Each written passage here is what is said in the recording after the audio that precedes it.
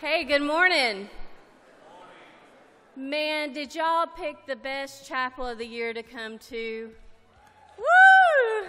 It's Missions Week. We are so excited about all the cool stuff we have going on. We had a great international worship service last night. Today, after chapel, we kick off the prayer tent that because of weather, we've had to move into the SAC, but it's still a tent. We can still pray there. So I hope you'll come to that with us. It's prayer going on all through the next, actually 26 hours, prayer for the nation. So I hope you'll come out to that. We also have missions fair from 1 to 3 today in the SAC, where you can learn more about the different missions opportunities that we'll be talking to you about today. But man, the whole point of this is not all the activities. The whole point is so that we can point other people to learn about God's love. And so we're going to worship him, we're going to praise him, and right now we're going to pray to him, ask him to be with us during this service. Will you pray with me? God, we're so thankful for our salvation. We're thankful for what you have done for each of us. And God, I pray that you will make us instruments of your peace, instruments of your love as we go through today, through this week, and Lord, also through our lives. Lord, I pray that you will be with each person leading in worship today, and pray that you will be a part of this service. In Jesus' name we pray. Amen. Good morning, chapel. Will you stand with us and worship?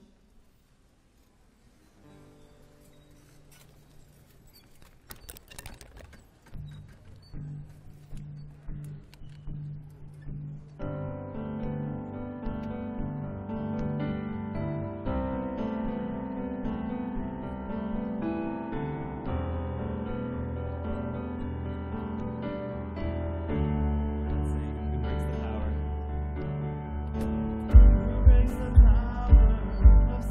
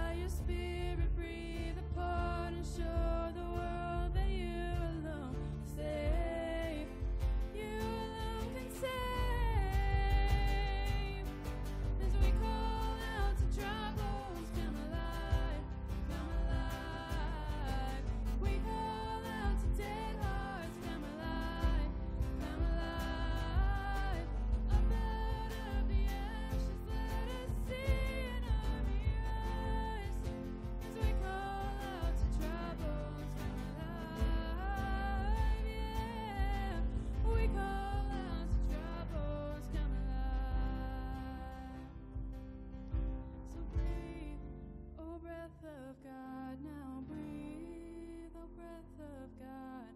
Breathe, oh breath of God, now breathe.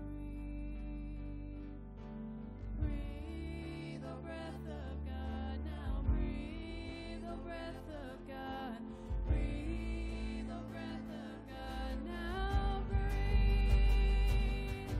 As we call out to dry bones, come alive, come alive. We call out to dead hearts, come alive, come alive. Up out of the ashes, let us see an army rise.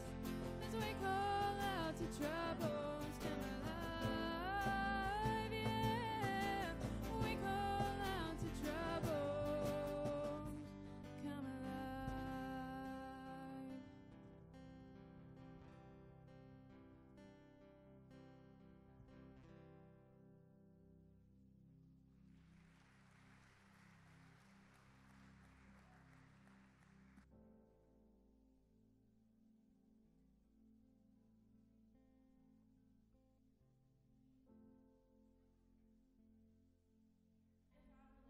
For God the Father is this, to look after orphans and widows in their distress, and to keep oneself unstained from the world.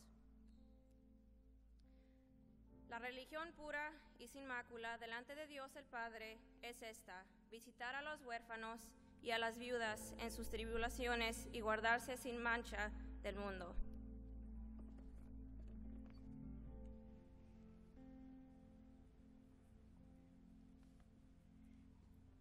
Hey, you can have a seat now. Our president, Dr. Carter, is going to come tell us about a special partnership that we're embarking on. But I couldn't let him get away. You might have noticed a few of us wearing these purple T-shirts to celebrate Missions Week. And I thought it was only appropriate that he have one too. What do you think? I think it works. Dr. Hernandez, thank you very much, and good morning to everyone. Welcome to Missions Week and Missions Chapel here today. We are thrilled that Campbellsville University can provide this type of opportunity. You know, all of us have to make a decision. What do we do with our faith? Do we keep it to ourselves, or do we share it with others? Is it important enough to us to actually get up and go, jump online, contact and communicate effectively, or do we just keep it to ourselves? And Missions Week is about sharing it, taking it to others, and making our faith real to others in the loving name of Jesus Christ. And so, Twyla, Dr. Hernandez, thank you so much for your leadership through School of Theology, Dr. Hirchin and all the faculty. And we certainly welcome our special guest, Dr. Wigington. Thank you for helping to have Mr. Kaiser here today. In August, we signed a new agreement. And Campbellsville University doesn't just sign agreements with anyone. We want to make sure that who we cooperate with has great integrity and that they do what they say they do, and especially when it comes to philanthropic causes that, you know, you may wonder, you know, does my money actually go to where it's supposed to go? And one of the great mission organizations that is known around the world is Buckner International. They were formed in 1879, have a great relationship with the General Convention of Texas. They work with Cooperative Baptist Fellowship, and they are known for their integrity. And so we signed an agreement that Campbellsville University and Buckner International would be working together for joint mission causes. And so we are so excited to have this relationship. Dr. Albert Reyes is their president. He's going to be bringing a word to us here by video, but Dr. Reyes and I agreed on a series of points, and we think that it's going to make new and exciting opportunities for students, faculty, and staff and coaches to be able to share the gospel. And so I want to thank several individuals that are going to be putting feet to action. I know Cho Sargent's going to be taking a group here as soon as school ends. I think Dr. Mudd is taking a group, Dean of our School of Carver School of Social Work. So again, we're just very excited about this new mission opportunity. Dr. Hernandez, anything else that, I guess, let's hear from Dr. Reyes.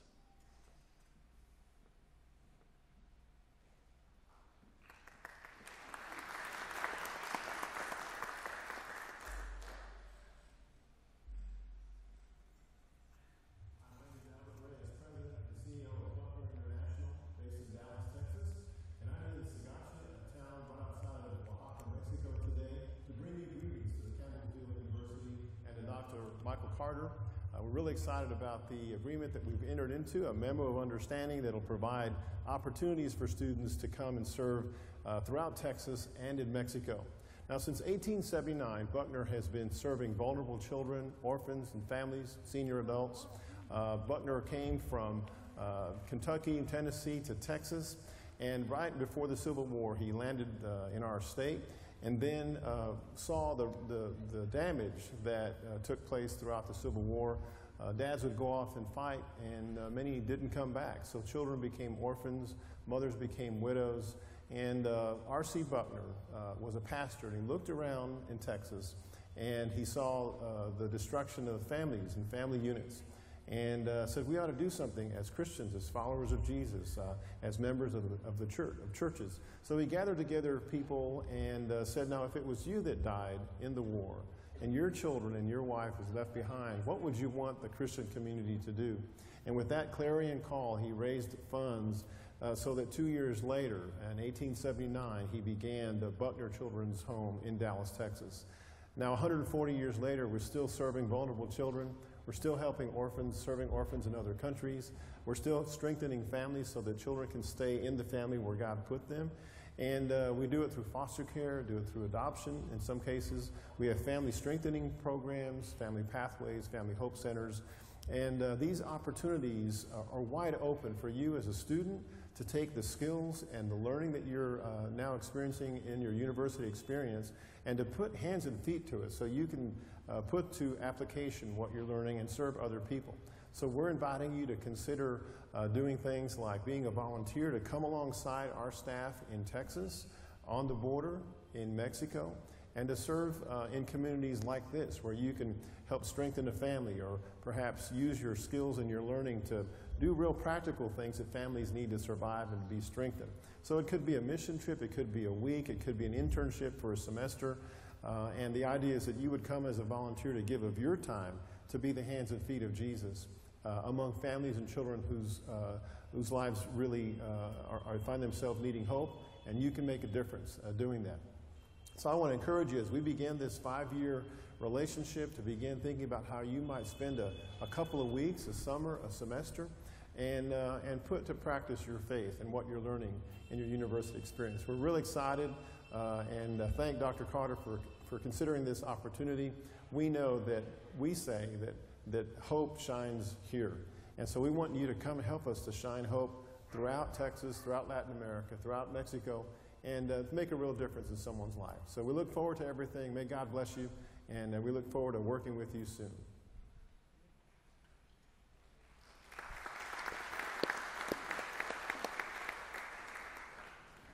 So we are so excited about this new partnership with Buckner. Buckner International is a global ministry dedicated to the transformation and restoration of the most vulnerable around us. They seek to transform the lives of vulnerable children, enrich the lives of senior adults, and build strong families through Christ-centered values. So we thought it was a good match for who we are here at Campbellsville University, and I hope you'll all take a chance over these next few years to be involved. We're going to be serving specifically in Texas and Mexico. And so this first year, I'm going to present our first 3 opportunities that we have to serve with Buckner. The first opportunity comes in the form of these shoe boxes here. We are going to be taking up shoes, new tennis shoes for children, sizes 1 through 5 for boys and girls during the fall. And I'll be providing more information to the campus about that. Deadline is November 16th. And we're going to be providing at least, this is our goal, at least 1,000 pairs of shoes for orphans in Texas and Mexico. That's one way you can be involved. The second way you can be involved is there will be a group from Campbellsville led by Cho Sargent going down to Dallas in December, right after the end of the semester, to take the shoes to the Buckner Distribution Center and help organize all the shoes that they're receiving in. From there, we have another group going out over spring break that will be going to Mexico City. And among the many things that we'll be doing on that trip is actually giving out some of the shoes to orphans and other vulnerable children there in Mexico City. So I invite you to learn more about this. We're going to have a video now specifically about the shoe project that's going on this semester. And then Lindsay Magruder will be coming to tell you about all of the opportunities that we have here at Campbellsville this year.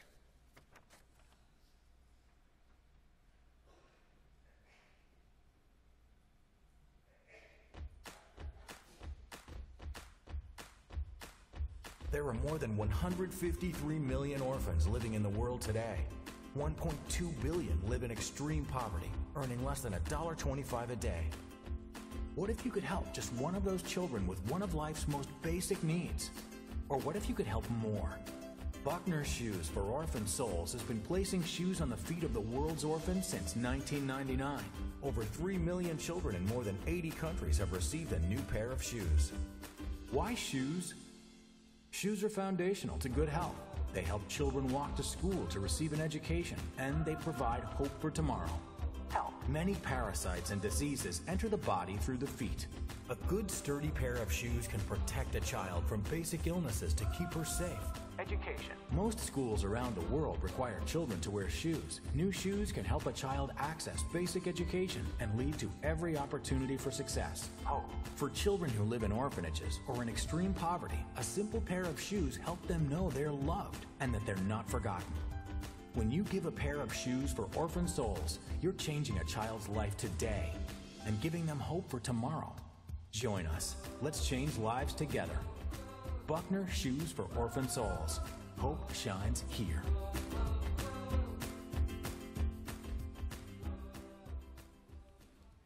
Good morning.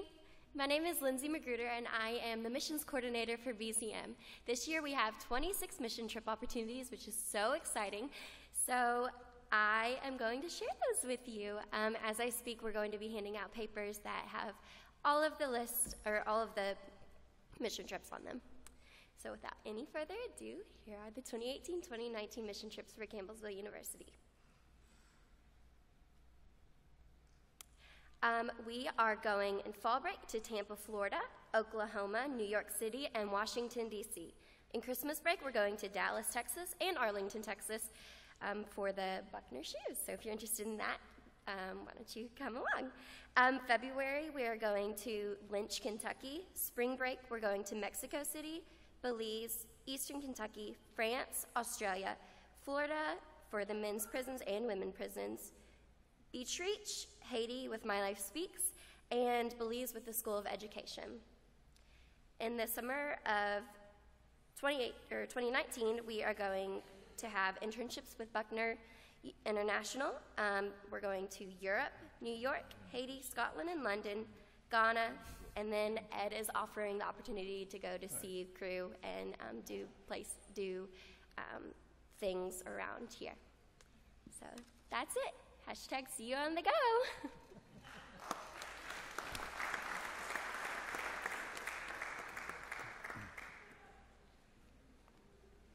Thank you, Lindsay. In 1992, I was finishing up graduate work in Louisville when a new freshman came to the University of Louisville named Brian Kaiser. Brian played at the University of Louisville for Coach Denny Crum for 4 years, 1992 to 96.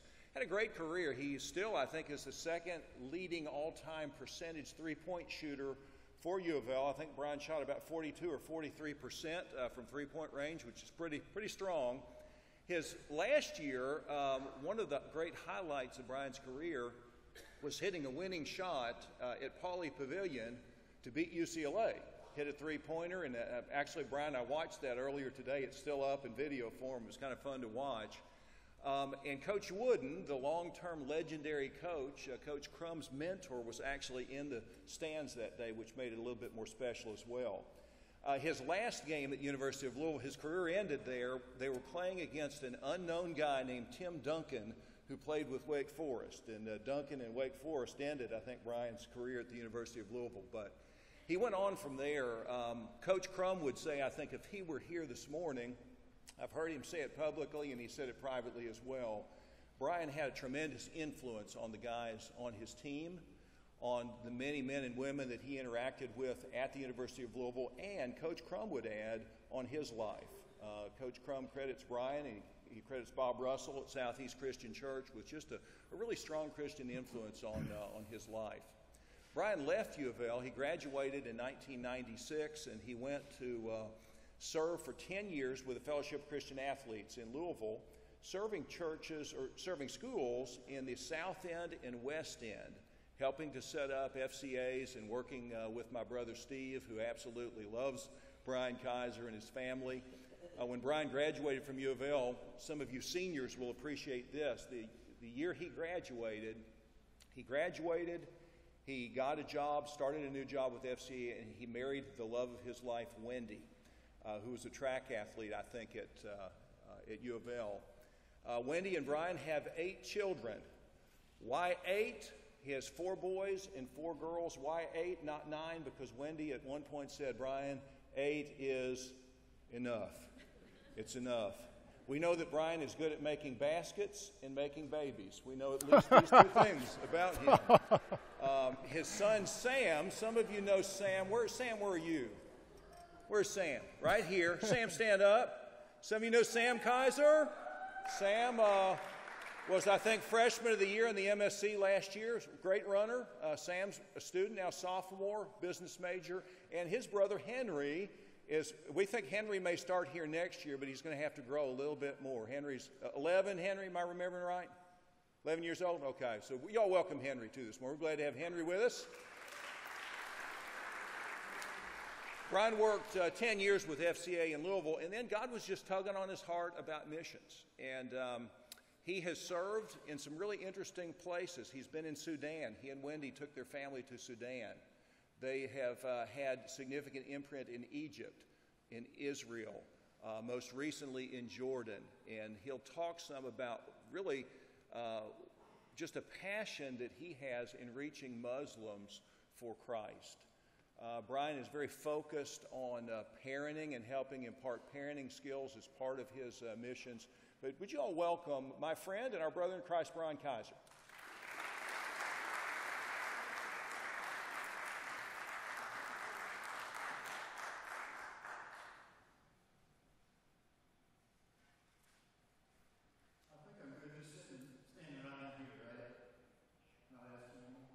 Is that good for lights and everything? All right, good. Okay, it's a privilege to be here with you guys. Open your holy cell phones to Matthew chapter 28, please. Matthew 28. We're going to look at a familiar passage. If you didn't bring your Bible or your holy cell phone, just pull up next to somebody who does have one. Sam, I need you to come up here just for a second, okay? So today we're going to talk about missions, and he has probably heard this teaching like 50 times probably, right? You've probably heard this 50 times. So I want you to tell them just like a few of the things that they're going to hear today. I'm going to see how much you can actually say. Matthew 28 talks about going and reaching people throughout like the nations, so I know I'm going to hear that for sure. He's probably going to talk about, I don't know word for word everything, but he's going to talk about going overseas and all the places that he's been. He's been, multiple places in the 1040 window and over in the Middle East. So, okay, that's pretty good. All right, that's pretty good. All right, have a seat. Have a seat. Okay, I thought he was going to talk about waffles and pancakes, but hey, he didn't go there. All right, okay. So, if I could summarize what we're going to talk about this morning, I would say that Jesus deserves to be worshiped among the unreached people groups of the world. That Jesus deserves to be worshiped among the unreached peoples of the world. And that's where I'd like to begin. I grew up in a small town in eastern Kentucky. I grew up in a church-going home. We didn't talk a whole lot about God or about the Bible, but my dad did probably 10 times better than his father did in that he took us to church every Sunday. From a very early age, I had heard the gospel, even in a non-evangelical church. I heard the gospel, I heard Bible stories. I got to college and really started getting involved in an evangelical church, got involved in the Fellowship of Christian Athletes.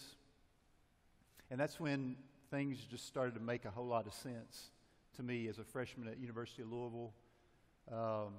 Growing spiritually, actually reading the Bible for myself and sharing my faith with other people for the first time in my life. So it started to make a little more sense. Graduated from U of L as a student athlete. My wife, she was a student athlete there as well. Got married right out of college. Started having kids immediately. We do have 8 kids now. Y'all can start clapping anytime now. Thank you. Thank you very much. Thank you very much. 4 boys, 4 girls. Oldest is 21. Youngest is 9. So we are very blessed. And served for almost 10 years with Fellowship of Christian Athletes in Louisville. Loved what I did. Didn't think I'd ever be doing anything else than FCA. But then September 11th happened, 2001.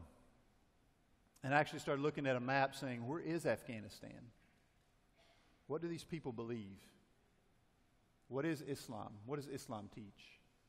And the Lord began to burden our hearts for unreached people groups, people who have not yet heard the gospel, to the point where we moved 2005 to Jordan. Jordan is the country between Israel and Iraq and Syria and Saudi Arabia. So in a way, it's an island of stability and a sea of instability. We were there for a year just studying the Arabic language and preparing to go to Sudan. So we were in Khartoum, Sudan for 2 years. Khartoum is hot, and it's dusty, and it's hot, and it's poor, and it's hot. And we lived there just for 2 years. I was teaching at a small Bible school, but spending most of my time having conversations with Arab Muslim friends, and that's probably why they rejected our residency visa for the 3rd year. We weren't able to stay there. Khartoum, Sudan was where Osama bin Laden lived before he moved to Afghanistan. So that mentality was still there. So we spent a few months in Alexandria, Egypt, but then like 6 years back here in Kentucky. And during that time, God opened up the door for me to be able to use Facebook to engage Saudis in gospel conversations. So I was doing that for about 4 years, going in and out of Saudi Arabia to visit these guys. I got a little too much attention doing that. I knew it would come at some point, but they rejected that visa as well. I was not able to travel in and out. I knew it was going to happen at some point and was grateful for 7 trips in and out of a very closed country. However many Muslims there are in the world, 1.5 billion Muslims in the world every day, 5 times a day, face Mecca in Saudi Arabia and pray to Mecca 5 times a day. So it's obviously a place where fundamental Islam has a root. But what a privilege to be able to go in there and talk about the hope that's found in the gospel and who Jesus really is. You know, if people ask me a lot, what's the difference between Islam and Christianity? And this is really how I engage Muslims in gospel conversation, is to say, you know, I studied the Quran, and I compared it with the previous holy books that are found in the Bible. And I found that there's more similarities than there are differences, but there's one huge difference that caused me not to become a Muslim. And immediately they say, well, what's that? And I say, well, it's simply one verse in the Quran, and it says, in Arabic, it says, وَمَا قَتَلُوهُ وَمَا صَلَّبُوهُ وَلَكِنْ شُبِّهَ لَهُمْ, which simply means they didn't kill him or crucify him, but it just looked like it was Jesus on the cross. And so if there is no crucifixion, then there is no resurrection, and there is no justification by grace through faith alone, and the gospel's not true. And so, with all respect to you, my Muslim friend, I cannot believe that the Quran is from God because it contradicts what's already been said in the previous holy books. Muslims will say that the holy books have been corrupted or changed, and that's a whole other conversation in and of itself. But to have that kind of conversation with Islamic friends over the past 15 years has been a real privilege, to be able to represent the church, to go among the unreached people of the world. Look with me at Matthew 28. We're going to look at some passages that I hope are familiar to you. Let's start at verse 18. Jesus said, go and make, I think this is verse 19. Jesus said, go and make disciples. Actually, let's rewind. Verse 18. Jesus said, all authority in heaven and on earth has been given to me. Therefore, go and make disciples of all nations, baptizing them in the name of the Father, the Son, and the Holy Spirit, teaching them to obey everything that I've commanded you, and I will be with you always to the end of the age. All authority in heaven and on earth belongs to whom? To Jesus. He's been given it all. He has all authority over every government and every country in this world.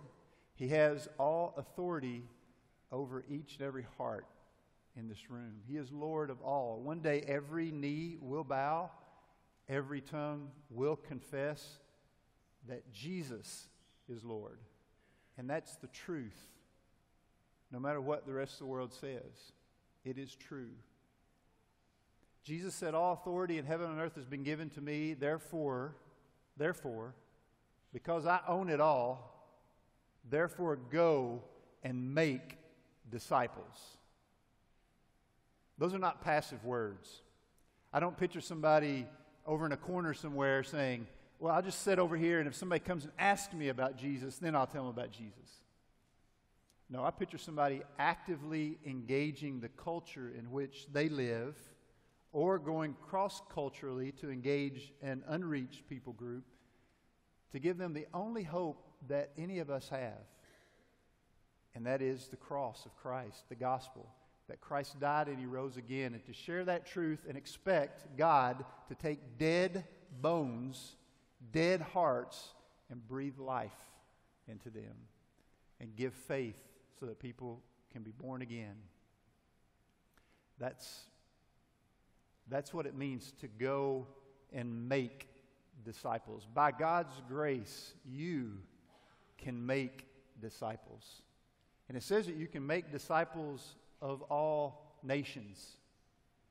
Now, when we think of the word nation, what's another word that comes to mind? What's a synonym of nation?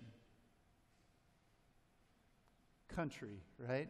You think of the nation of the United States, or you think of the nation of Saudi Arabia, or the nation of Jordan. But the word that Jesus chose here, because there were those kind of geographical boundaries in the first century, the word that Jesus chose here is the word ethnos. It's where we get the word ethnicity. And rather than geographical boundaries, it means more like people group.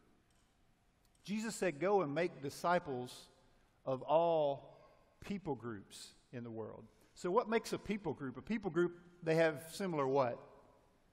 Languages. They have similar culture. They like the same kind of foods. They have a similar religion. These are the things that bind people together to make a people group, right? So what is an unreached people group? And is there a difference between being unsaved and being unreached? There is a difference. There's a huge difference. Because we all know unsaved people. We have them in our classes at school. We work with them. They're even in our homes at times. People who are not yet born again, even though they may or may not have heard the gospel, they are unsaved. But yet unreached means that they lived within a people group. This is the missiological definition.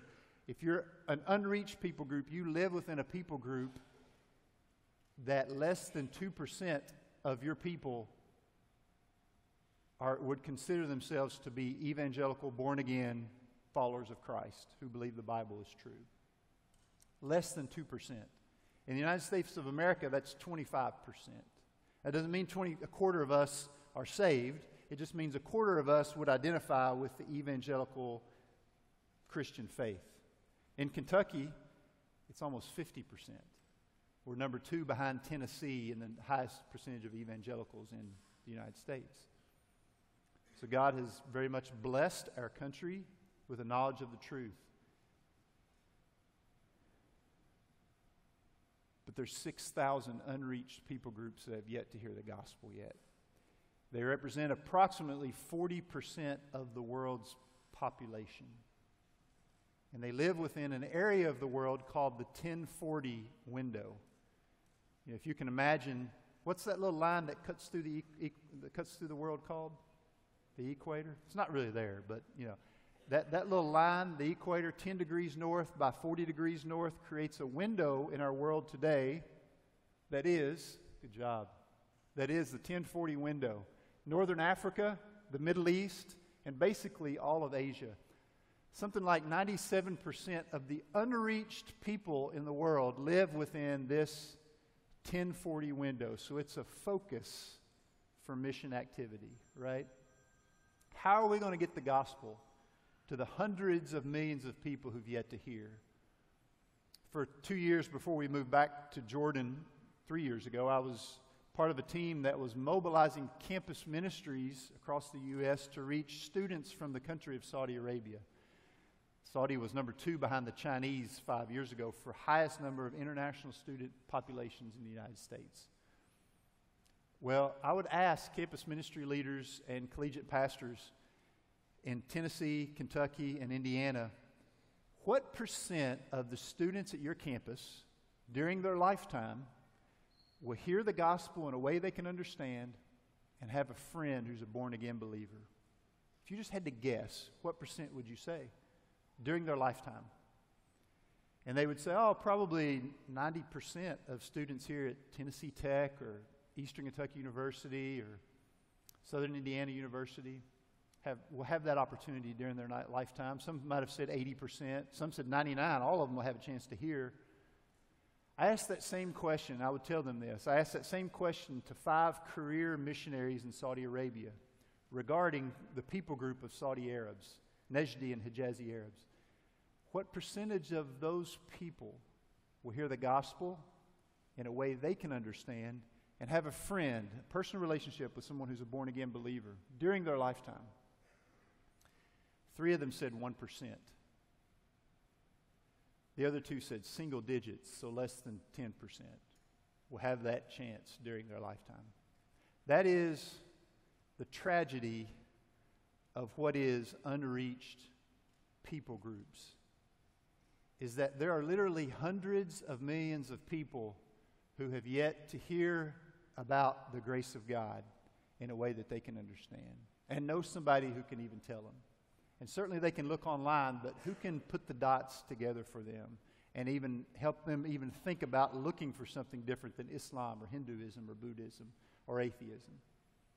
Who can challenge them to think a little bit broader and be used of God to help them understand the gospel? So there's a whole lot of things being done in the name of missions, right? I can remember working with FCA. Sometimes I would go to a church to speak, or I'd go to an FCA group to speak, and they'd say, we're going to take a mission trip this summer. I was like, man, that's great. Where are you guys going? They're like, well, we're going to Breathitt County. I was like, Breathitt County? That's right next to where I grew up. I grew up in Estill County. Breathitt County borders Estill County. Why are you going to go to Breathitt County? And they'd say, we're going on a mission trip. Basically, what they meant was they were going to go up and do some building or distribute some food or distribute some clothes. A lot of things being done in the name of missions. Do you find the word missions in the English Bible anywhere? You don't. You don't find the word missionary in the English Bible. But if you could think of somebody in the Bible who was a missionary, who do you think of? You think of Paul, right? The Apostle Paul took the gospel further than anyone had taken it. And what did Paul say? Paul says in Romans, it's always been my ambition to preach the gospel where Christ was not known.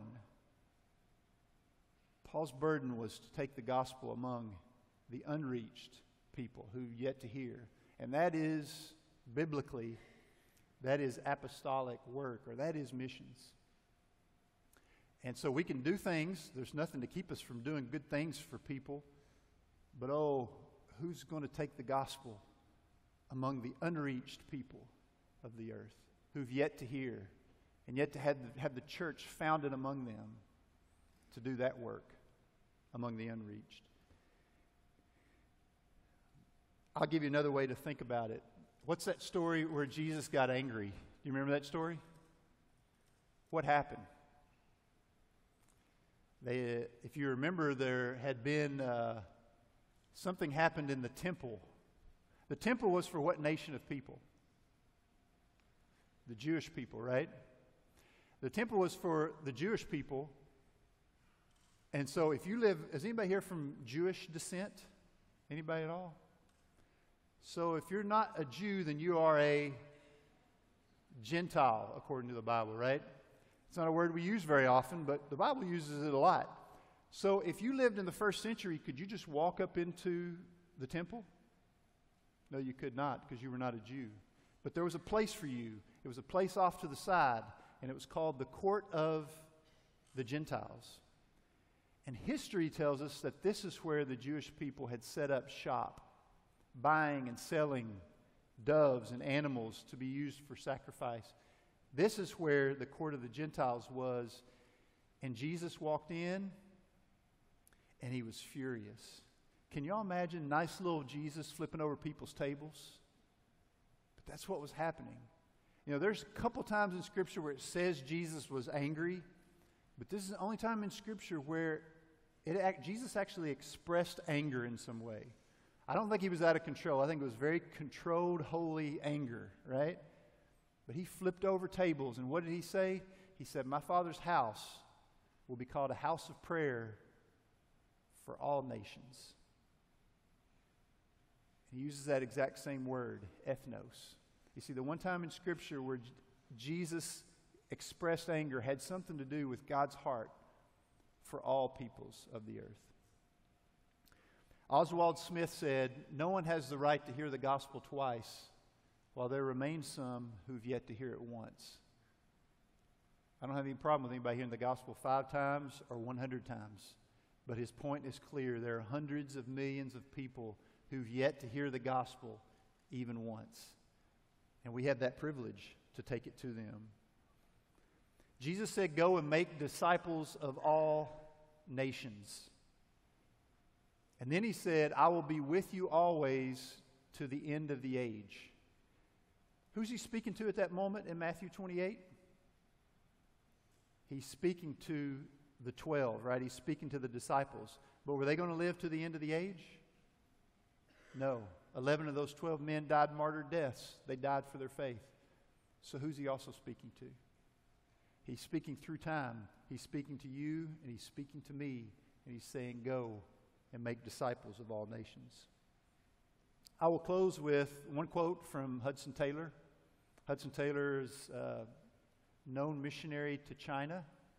He said these words, "It will not do to say that you have no special call to go to China. With the facts before you and the command of the Lord Jesus to go and preach to all creation, you need rather to ascertain whether you have a special call to stay at home."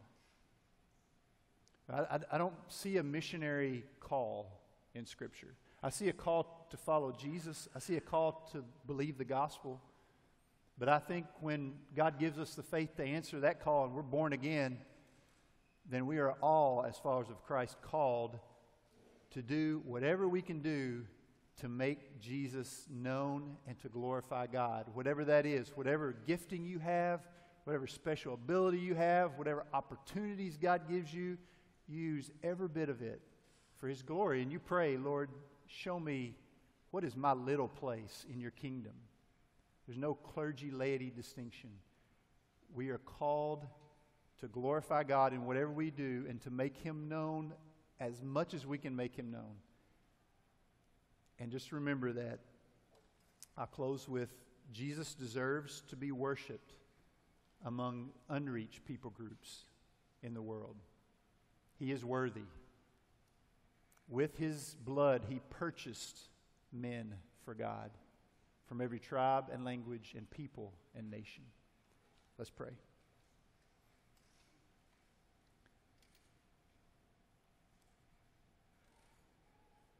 Father, we thank you for the truth of the gospel, that even if you told us, even Jesus, that broad is the road that leads to destruction, many will find it. Narrow is the road that leads to eternal life, and only a few find it. We thank you that the gospel is true, even if only a few find it. Father, we believe that there are a few called out ones, a church, and many unreached people groups today. And you promise that that's actually going to happen before the end comes, that the gospel will be preached all over the earth. Father, I pray you would burden hearts in this room to use whatever abilities and capabilities that they have to take the gospel to the ends of the earth, whether that's they themselves go, or they send, or they pray, or all of the above. And we thank you for the ways through the internet that we can engage people in faith conversation as well. Let this place be a place where workers are sent into your harvest field, Lord Jesus. In your name we pray. Amen.